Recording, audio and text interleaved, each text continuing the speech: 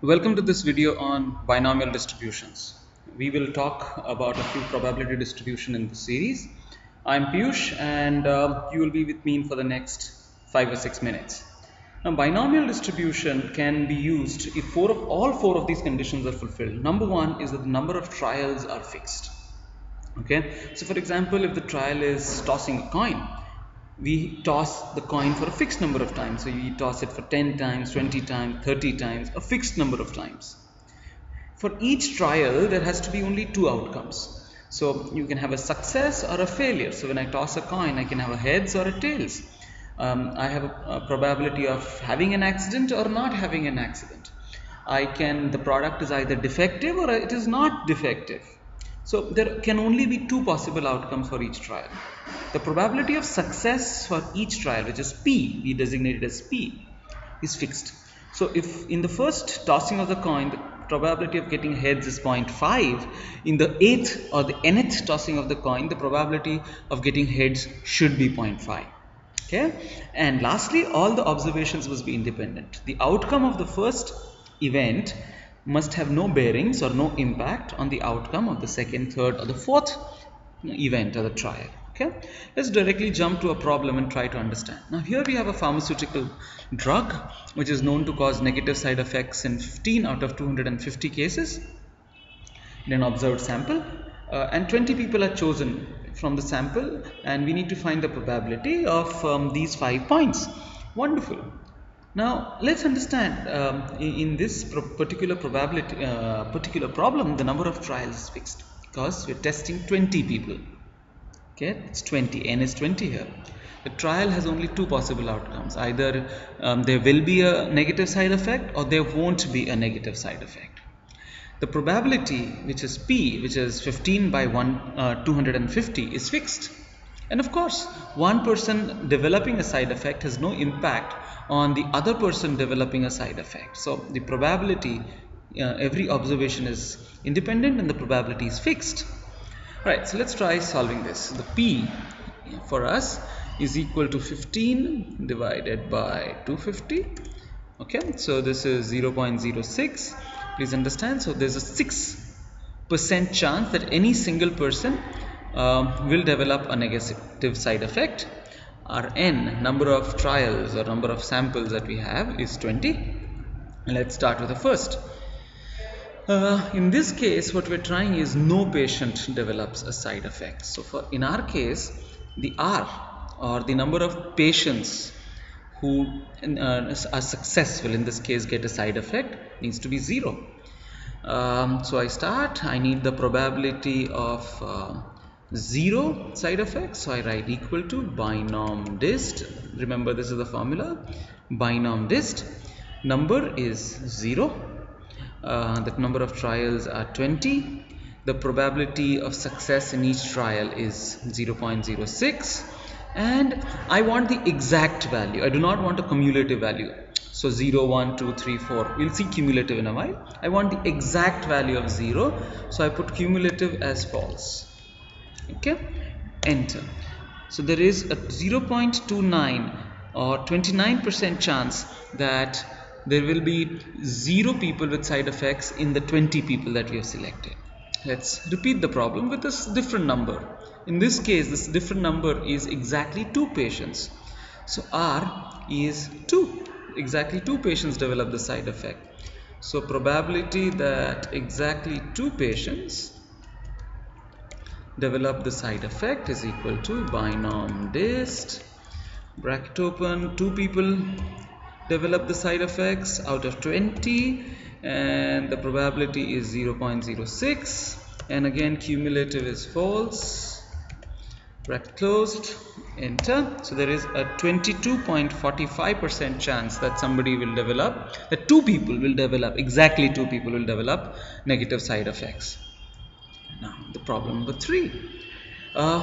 What is the probability that at a maximum of 3 patients develop side effects? So maximum of 3, that means R could be 0, R could be 1, or R could be 2, or R could be 3. Okay, so probability of R for 0 equals binom dist, bracket open, number is 0, number of trials is 20. I'll fix this in a while so that I can drag it, and probability in each is 60 and cumulative is false, bracket closed. I fix the, because I'm going to drag it down, I fix the number of trials and the probability per trial, so it makes my life easier. This 0.29 is same what we observe. So these are the probabilities of getting so many people with side effects, and at maximum 3 I have to sum up these values. Perfect. There is a 97.10% chance that a maximum of 3 patients will develop side effect. Okay, there is an easier way to get it. So probability of less than 3, the easier way tells me that equal to binom dist, number is 3, comma, the trials are 20, the probability per trial is 6, and in this case I use a true because I want cumulative. I want 0, 1, 2 and 3, that's cumulative. So when I want a cumulative value I put 3 and I get 0.971034, which is exactly same as this particular value. So if you look at both the values in red, this I obtained by summing up individual values, and this I obtained by putting the true value here. Okay, the true. Alright, let's go to fourth. The fourth says 16 patients, it says at least 3 patients develop a negative side effect. Now let's understand that. At least 3 patients means R is 3, 4, 5, 6 all the way up till 20. So one way I could do is find individual values, sum it up. Wonderful. But imagine if we were talking about a case with 100 patients or more, this would be very cumbersome, very difficult to do.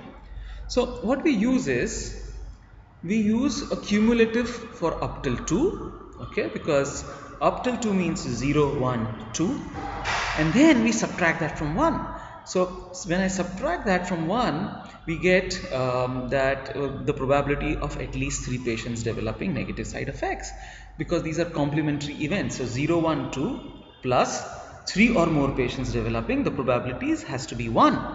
So we use this principle, find out probability from 0 to 2 cumulative, and then subtract that from 1 to get at least 3 patients develop negative side effects. So the simple answer here would be equal to 1 minus binom dist, binom dist, bracket opens, number is 2, number of trials is fixed as 20, and probability is fixed as 0.06, and I want cumulative. You can write true as capital, the font of true or the case of true doesn't make a difference.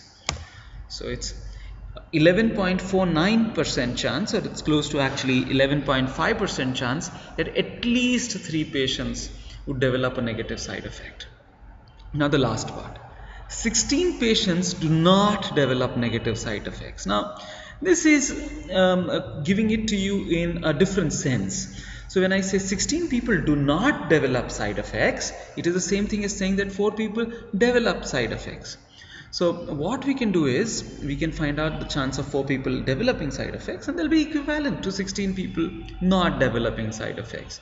So we can take it equal to binom dist, bracket open, number I want 4 people to not develop, comma, the number of trials 20, and the probability of is 0.06, and this is false because we want an exact value of 4 not developing. It's not up till 4 or max 4, and you get 0.023, so it is 2.33% chance that somebody will exactly 4 people will not develop, or 16 people will 4 people develop side effects, or 16 people do not develop side effects, whichever way you look at it. Oh well, I hope you enjoyed this. In case you have any comments, anything you'd like to suggest, you can email me at piyushashah@gmail.com. In case you like the video, please like it here on YouTube, comment, share it with your friends. Do stay in touch. Thank you.